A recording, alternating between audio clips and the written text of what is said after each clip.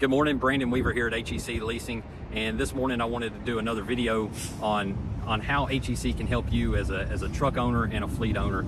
You know, we've got a lot of great trucks here, and one of the big things that I wanted to touch on was fuel.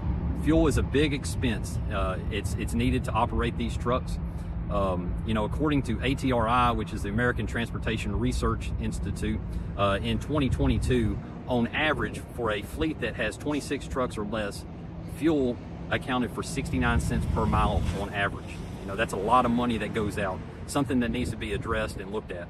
How can we help you here? Well, all of our trucks come from our parent company.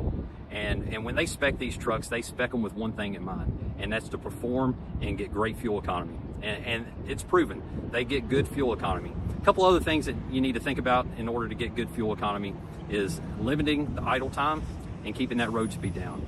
You know, every mile above 65 miles per hour that you run, you're going to lose about 1/10 of a mile per gallon. So keep that in mind the next time you want to put that hammer down and roll on. The other part is we have a fuel program here at HEC.